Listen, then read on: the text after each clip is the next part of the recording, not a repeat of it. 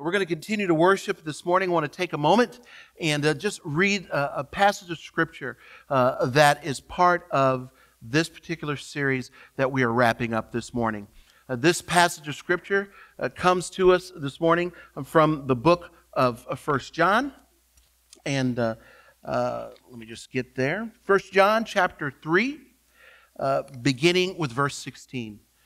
And this is what the Apostle John wrote in this book. He said, "This is how we know what love is. Jesus Christ laid down his life for us. And we ought to lay down our lives for our brothers and sisters. And if anyone has material possession and sees a brother or sister in need, but has no pity on them, how can the love of God be in that person?" Dear children, let us not love with words or speech, but with actions and in truth. God's word is true, and it's meant to be lived.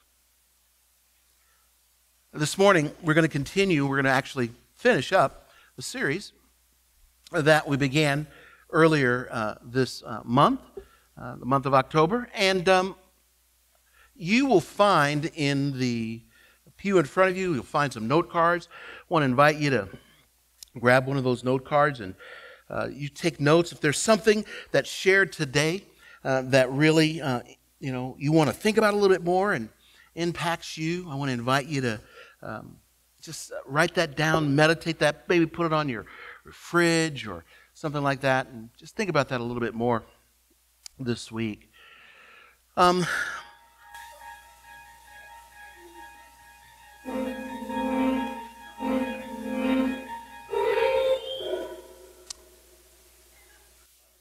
Yes. Well, here's the deal. Some of you reacted to that because I think you've heard that bit before, right?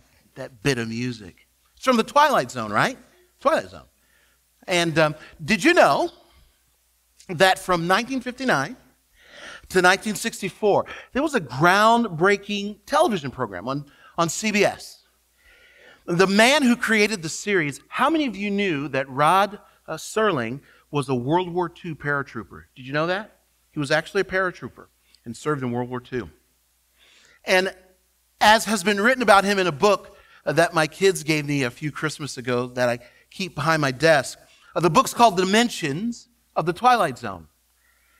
And this is what they write in the book about Rod Serling. They said, "Rod Serling's creation opened our eyes and expanded our minds beyond the boundaries of our own imaginations to dimensions of limitless possibilities.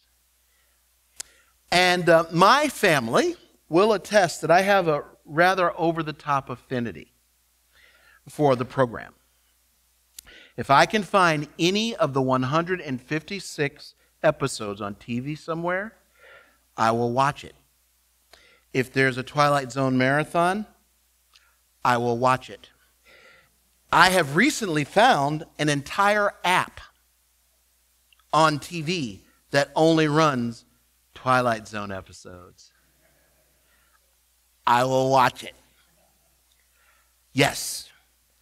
I've come to the conclusion, though, that one of the main reasons I'm drawn to the program is simply this. That show tells all sorts of various stories about our condition, the human condition. And as has been said about the Twilight Zone, it's about ordinary people in ordinary situations that often concludes with surreal and extraordinary outcomes. Because of Jesus' mission, values, and vision, we're going to seek to follow his example here at Ferndale. We're going to talk about outcomes. We've talked about all of these things over the last number of weeks, but today, what does it really mean? What does the outcome look like when we live these things out? Well, we think there are at least 5 things that we need to be thinking about. Number 1 is, how am I living my life differently because of the Bible? How am I actively listening for the Spirit? How am I demonstrating compassion to those on the margins? How am I cultivating friendships with those within our church? And how am I joining Jesus on mission where I live, where I work, where I learn, where I play? This morning I'm going to wrap up this series regarding our becoming a church of the dandelion effect. Our invitation is for you to consider. I tried to do my best Rod Serling at this point, but I don't really have it. Our invitation is for you to consider prioritizing our mission, prioritizing our vision, our values, and that we've examined over the last few weeks. I want to, as Rod Serling would say, encourage you to travel to another dimension this morning, to step into what I call the twilight zone of this dandelion effect, a place of God's limitless possibilities and what we believe must be our outcomes. Here's the first thing. The first thing is we want to ask, how am I living my life differently because of the Bible? So it's one thing to say I'm going to live my life differently. What does that look like? What does it look like to live your life differently because of what the Bible teaches? Well, there are some examples that come to us straight from Scripture, from Hebrews chapter 4, verse 12, where the writer says, "For the word of God is alive and active, sharper than any double-edged sword. It penetrates even to dividing soul and spirit, joint and marrow. It judges the thoughts and attitudes of the heart." And then over in Matthew chapter 4, Jesus himself said in the verse 4, Jesus answered, "It is written, man shall not live on bread alone, but on every word that comes from the mouth of God." See, even more specifically, this expected outcome of living differently involves both what we believe and then how we live it out. Living in a way that our continuing spiritual growth, it's evident, people can see it. And folks, spiritual growth is not just what you know in your head, but it's exposed in your everyday life. And lest I give you kind of a misguided idea about spiritual growth, I want to encourage you. I want to encourage you with this thought from a man that I admired for so many years when I was a youth pastor. His name was Mike Yaconelli. Mike Yaconelli said this. He said, spirituality, or spiritual growth, it's not a formula. It's not a test. It's a relationship. Spirituality is not about competency. It's about intimacy. Spirituality is not about perfection. It's about connection. And this, Mike Yaconelli says this. He said, spirituality is not about being fixed. It's about God's being present in the mess of our unfixedness. God's word, the Bible. We believe that it will transform us here at FFMC. Second, here's the next outcome that we want to think about as we live out these values, this vision, this mission. How am I actively listening for the Spirit? What does that look like? Again, I think a perfect place, the best place to begin is to take a look at what Scripture tells us. And from 1 Thessalonians, we read these words.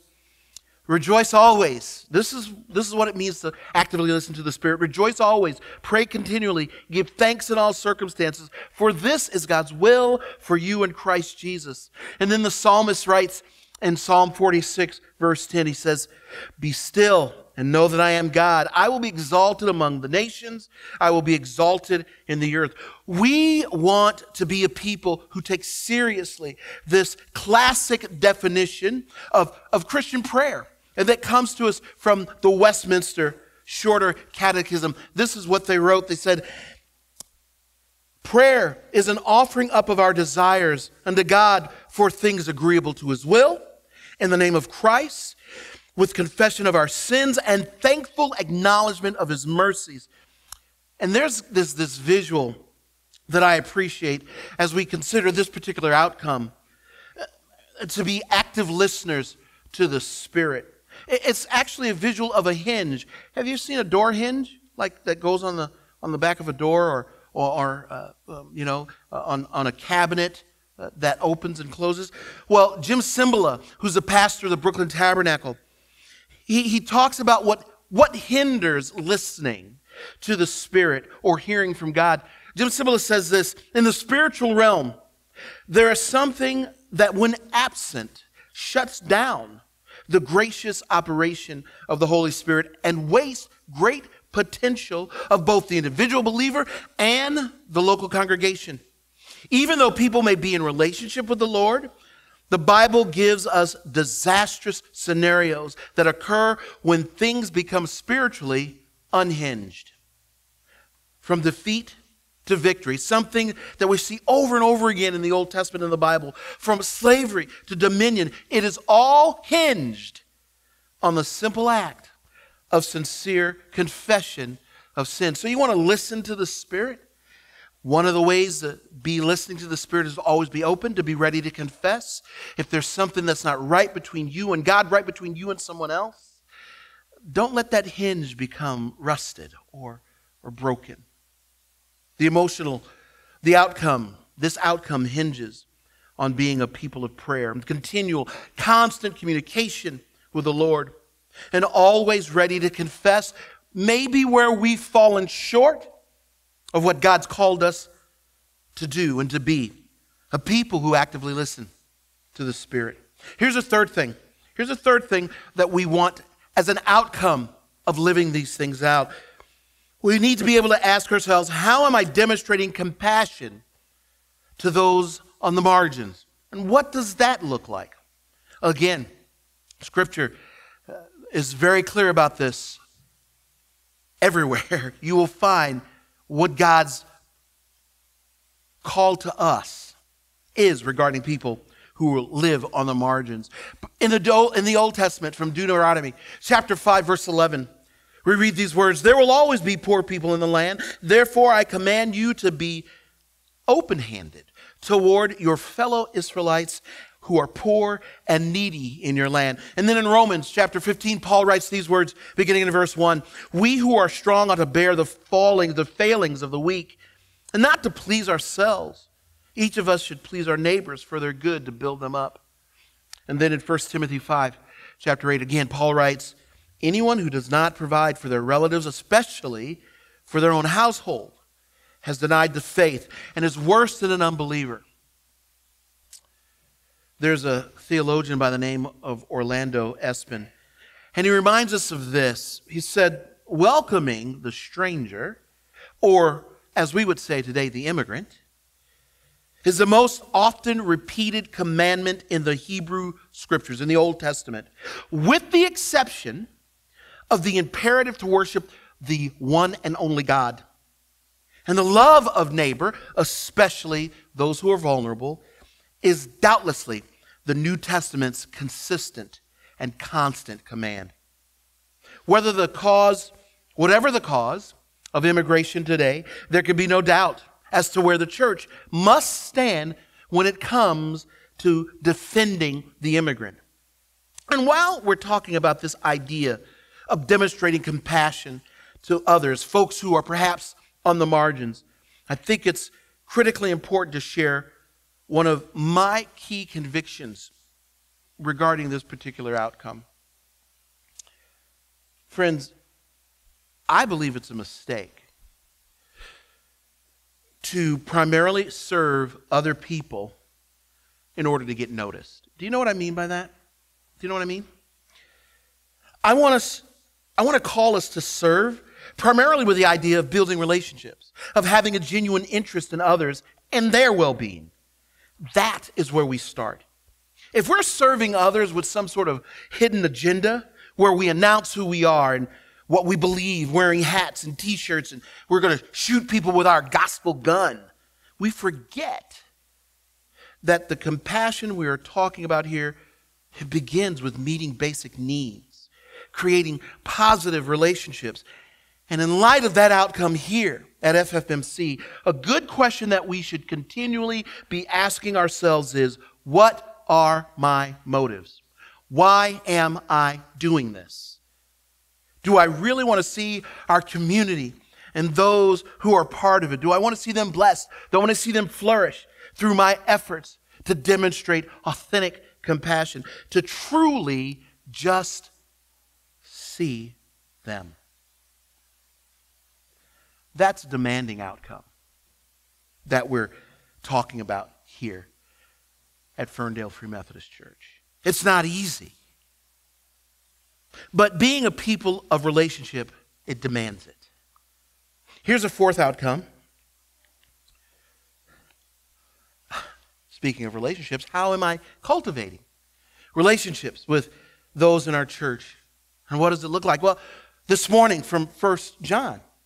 This is how we know what love is, Jesus says, but Paul writes. This is how we know what love is. Jesus Christ laid down his life for us, and we ought to lay down our lives for brothers and sisters. If anyone's material possession sees a brother or sister in need, but has no pity on them, how can the love of God actually be in them?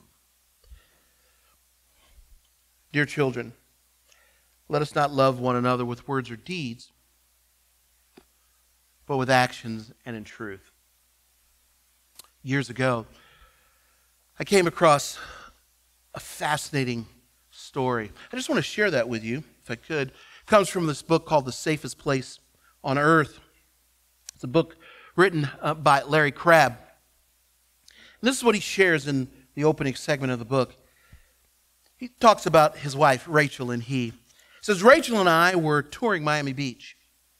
We'd recently moved to South Florida from the gray Midwest, and we're enjoying our first chance to visit the famed Sunshine Vacation Paradise. 1 block west of the luxury beach hotels was a very ordinary big city street, noisy, dirty, heavily trafficked with cabs and buses and plumbing repair trucks. The streets were lined with less than elegant businesses, shops, and row dwellings, with the occasional green shrub poking its way out of a square foot of dirt in the concrete. He says, no one was snapping pictures to send home or put in scrapbooks. At one point, we walked in front of a wood-slatted porch, maybe 10 feet deep, with perhaps 60 feet of sidewalk frontage.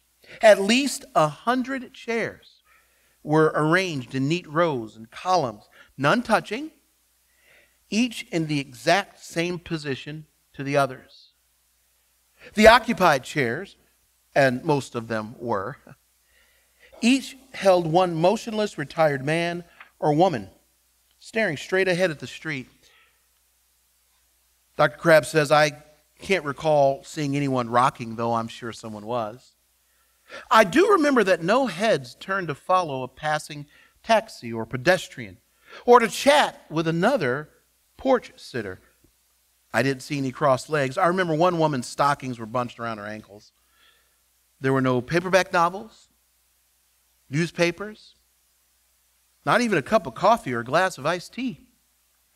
There was no conversation, no evidence of any of these people having been created by a relational God to enjoy intimate relating. The people's souls were asleep, numbed, I suppose, by years of lifeless relationships, pointless conversations. No doubt these conversations had all seemed important at the time: business deals, romantic encounters, child scoldings, religious meetings, but maybe such encounters with other people never touched anything deep enough in their life.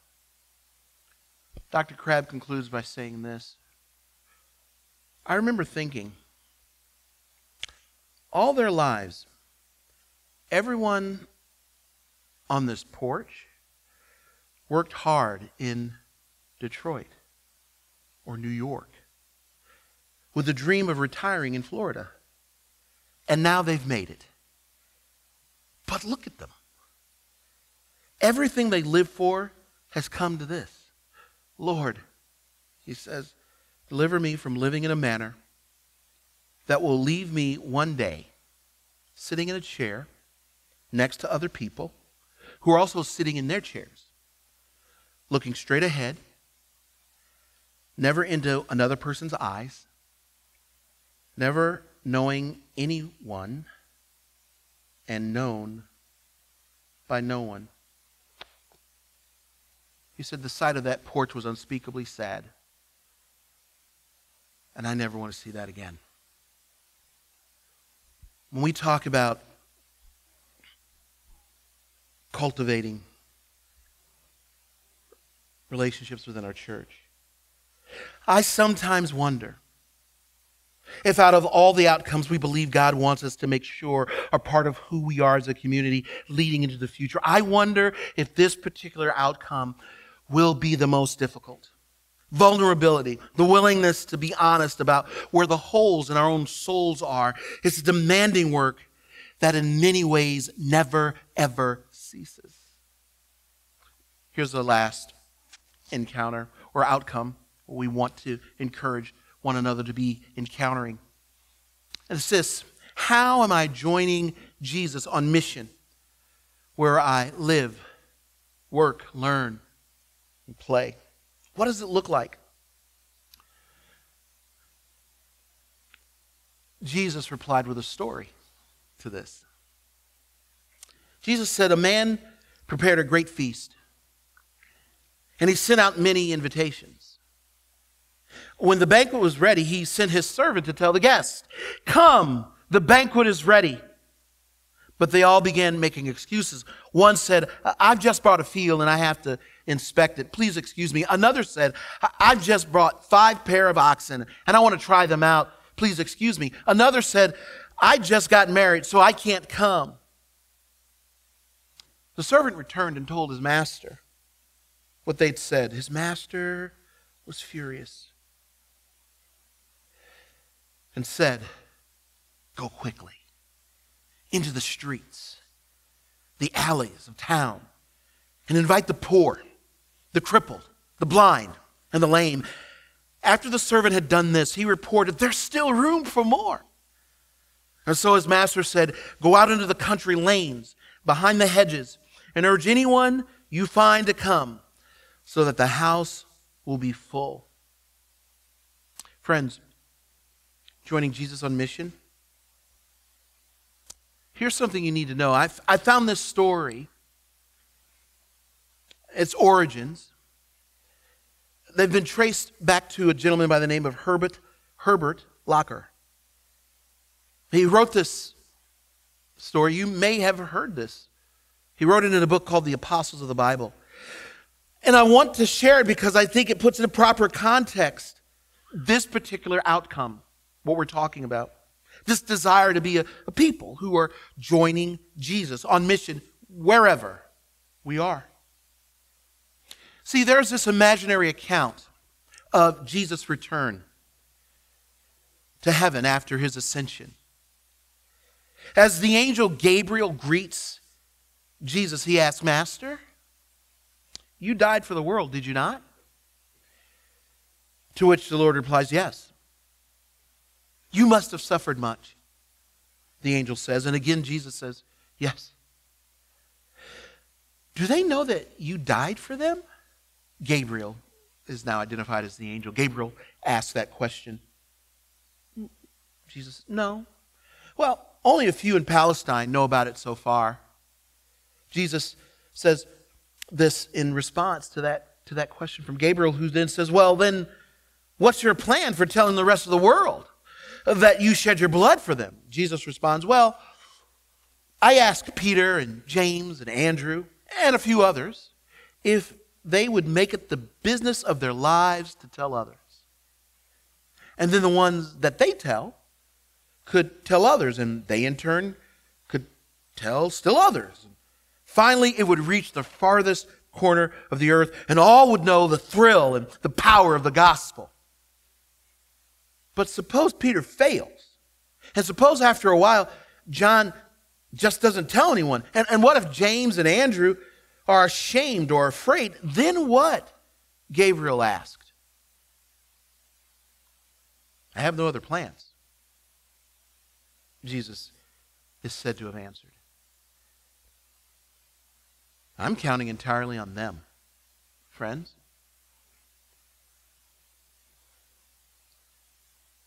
This is up to us. We join Jesus on this mission.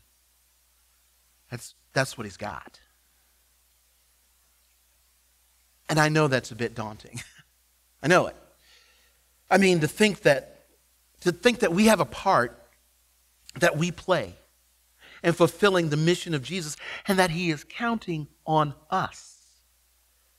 Me, you. But here's the really good part. Because I know that's intimidating. Here's the not just good part. Here's the excellent part. Jesus says in Matthew chapter 28, verse 20, I'll be with you as you do this, day after day, right up unto the end of the age. These outcomes, we believe, will be the result of living according to Jesus' mission. Because of Jesus' mission, we're going to live on mission.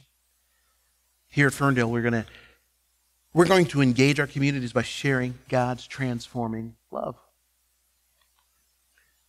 And because of Jesus' vision, we will live that vision here at Ferndale, because just as the dandelion seeds are carried by the wind up to half a mile from where they're grown, whereupon they grow new dandelions and start the process all over, we will be a church of the dandelion effect. We'll reach diverse generations with the life-changing news of Jesus. And we're called to reach those who live in Ferndale, Hazel Park, Royal Oak, our region, the world. They'll flourish and experience the transforming power of life in Jesus. We have values that will guide us. The Bible will guide us. That prayer will position us. We believe relationships will strengthen us. We know that Jesus sends us. Grace motivates us. And remember, folks, we're ordinary people in ordinary situations. But we believe we'll become a place filled. We'll become a place and a people filled by God's extraordinary possibilities. And we're going to look to answer these questions. How am I living my life differently because of the Bible? How am I actively listening for the Spirit? How am I demonstrating compassion to those on the margin? How am I cultivating friendships with those in our church? And how am I joining Jesus on mission? Where I live, where I work, where I learn, and where I play.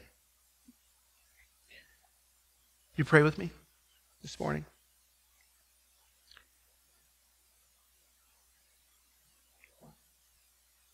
Now, God, is the challenge before us. How do we do this? How do we really live out these things? Lord, there are men and women, boys and girls, we don't know. But Lord, you love them. You want to see them become part of your forever family. God, we ask that you would give us everything that we need, as you promise in your word that you will be with us day after day after day. You will not leave our side as we seek to live for you. And God, even as we look for opportunities to love one another more deeply, more passionately, Lord, may we become known as a people who love other people as we've loved one another, as we love you.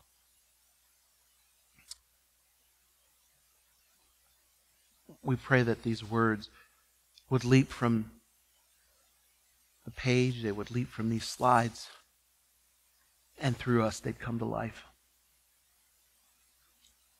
We love you and we thank you. We pray this in Jesus' name. Amen.